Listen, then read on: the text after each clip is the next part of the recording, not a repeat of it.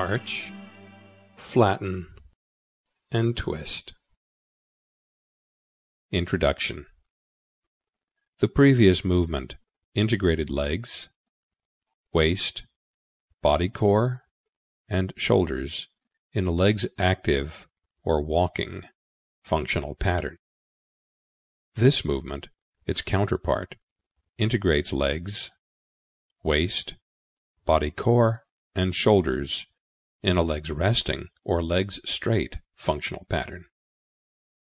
The expected result is better contact of your back with the surface on which you're lying, relaxation of the deep muscles of your pelvis, particularly the iliacus muscle, and a straightening of your thighs to a more parallel forward position.